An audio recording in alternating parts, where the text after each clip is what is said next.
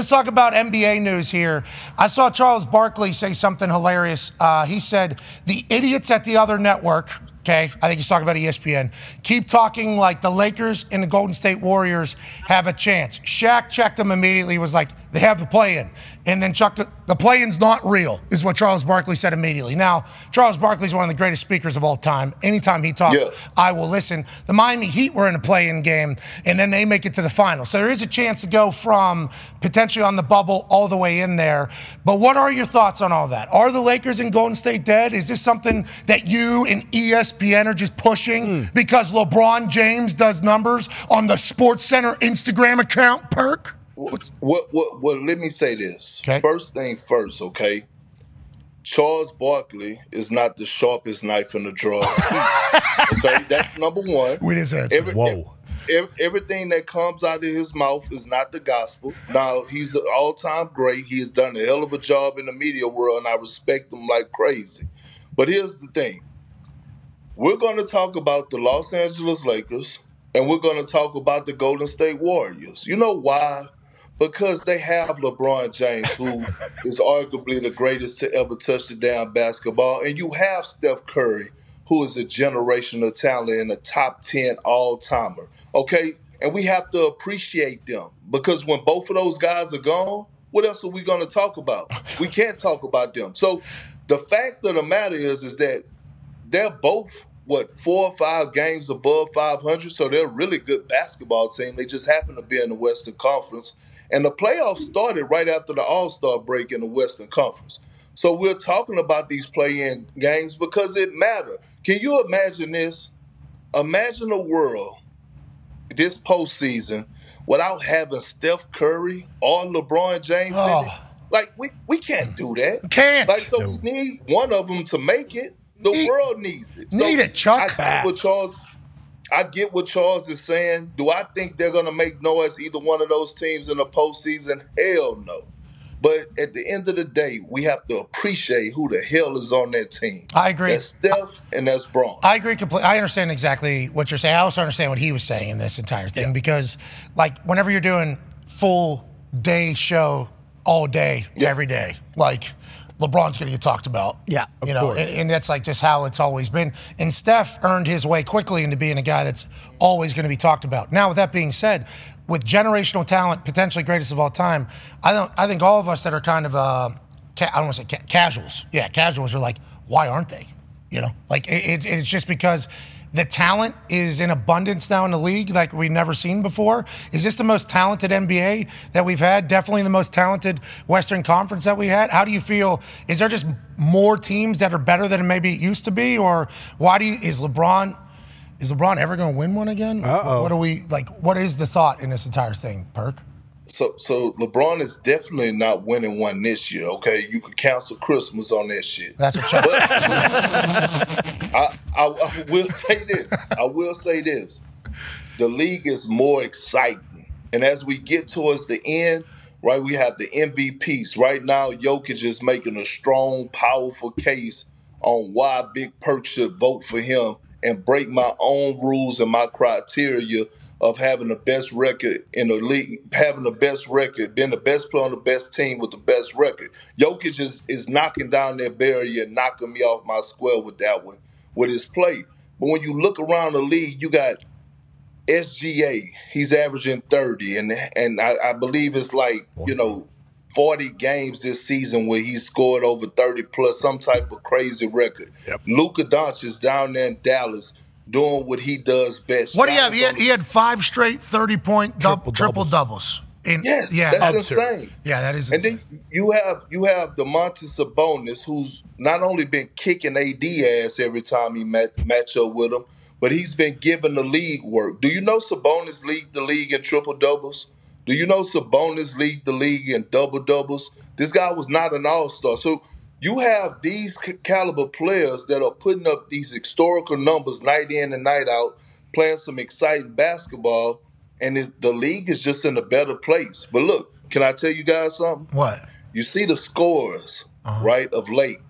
They haven't been those 130 to 145. Hey, we smacking the floor? They've been under 500. the referees, they swallowed their whistle. They're allowing defenders to get a little bit more physical. Damn it, we're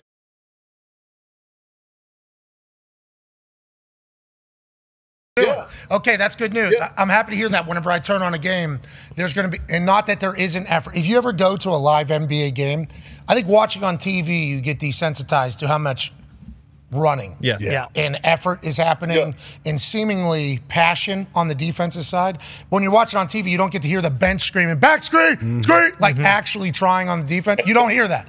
When you're at the game, though, you like actually see that. But everybody knows that as the season gets later and games start meaning more, you got 6'7" guys actually showcasing their athletic ability. Somebody chased, who was it? Zion chased down. No, somebody had a big swat the other night. Siakam.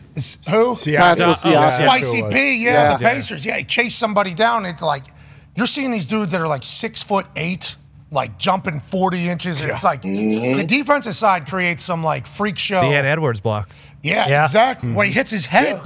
He hit his shoulder off the backboard. So now, okay, we're in that time now. That's what you're saying. We're in that time right now this season. We're in that time when nobody gives a damn about nobody gives a damn about embarrassment. That's why you see the chase down blocks, because nobody care about getting dunked on. That's why you see more guys getting hit with crossovers and hezzies and falling to the ground, because nobody cares about embarrassment. They're trying to actually defend, and this is what the game needs. Yeah, I agree. And that's a good point. You're talking about game 3 of the season. Okay, I'm going against guys who got some hand. Am I? Okay. Moving. Yeah. Oh, well, you got me. All right. Yeah, all right. Let's get the ball. Let's go down the other way. Yeah, let's do that. Now it's like every single potential could win the game, get you in the playoffs, win a championship, get paid, keep it moving. Okay, I like that. That's good news, Perk. I love where you're talking. And a guy we love, Tone has a question about. Yeah, Perk, it's been quiet, but Zion has played, I think, like 55 games already this year. He's averaging, I think, 23, 6, and 5. Like, he's quietly having a really, really good season. I think the Pelicans are the 4th or 5th seed. Like, do they have a chance to make some noise in the playoffs? You ready for this? Yeah. Yep. Like the old people say, and the people down there in Louisiana, Zion balling right now, baby. He's balling. And look, he's taking a lot of criticism about his weight, about him being injured, about his availability. Rightfully so, because he made that bed. But this Zion Williamson that we've been seeing over these past couple months, this is the Zion that we've been looking for. This is the Zion before Wemby that we were talking about, the next greatest prospect after LeBron James. This Zion Williamson has a level of accountability. CJ McCollum was on our show on NBA Today, and he came out and he said they have uncomfortable conversations in their locker room. And when you're trying to win,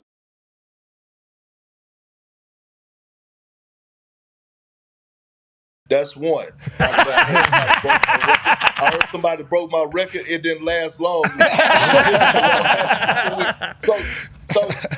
But you look at the Pelicans and you look at Zion and you're saying no team in the West actually want to see them, right? Like, no, you don't want to see them in a matchup. I'm not saying they can't be beat, but it's a reason that I have them as my sleepers. I like that the teammates kind of were the ones that police Zion, you know? Because I feel like the media was trying, fans were. I assume front office at the New Orleans Pelicans were trying to, like, get messages across, maybe even coaches. It's not until, like, your boys come up and be like, here's the deal, okay? You can continue doing what you're doing, and you're already rich. They already paid you $100 million. Or, like, we can maybe, you know, start actually investing in this entire thing. And it seems like he's enjoying himself, too. I know he loves Dallas. Oh yeah, we've heard plenty. Big fan. I know. We know he loves Dallas. Okay, it's been on the record numerous times. But every time he's on a microphone, he seems like a little kid joy. Great guy. Like laughing, like having a good time. So I'm happy that those uncomfortable conversations not only led him to a place where he's playing his best ball and he's most healthy, but also it seems like he's enjoying himself too. That's a win-win-win across the board. You know what I mean, Perk? But Pat, think about it. To us as former players, the football field, the basketball court, that's supposed to be our sanctuary. We're supposed to have fun. We're supposed to be enjoying those moments. And Zion is actually enjoying the game of basketball. That goes to tell me that all the areas that were affecting him and affecting his game, he cleaned that shit up. Yep. And rightfully so, because you have to. Congrats, Zion. Let's go. They were saying he was just going to be a big fat slob bust forever. I wasn't saying it, but you guys were in the NBA world saying it. And boy, I think it was Twitter at the time when Zion came into the league and things were happening and made transition into X. They have let their jokes fly. Oh, yeah. They have let the their floats. The floats. Yeah, the floats are mean-spirited. Were not cool. Those are mean-spirited. Yeah, think about how much time it took to build that float. Oh, my God. That's like real dedication to being like, well, I'm going to dunk on Zion for being a fatso. Could stop so many different times while building that. Yeah, get tired. Yeah. Because there's numerous, they put the glue down, went to bed. Had to wake up the next day and say, nope, still cooking that fat ass Zion. Yep, exactly. This entire thing, yeah. So that's where he was at one point. Now, seemingly, going to be a guy going forward. We're proud of Zion. Good for Zion.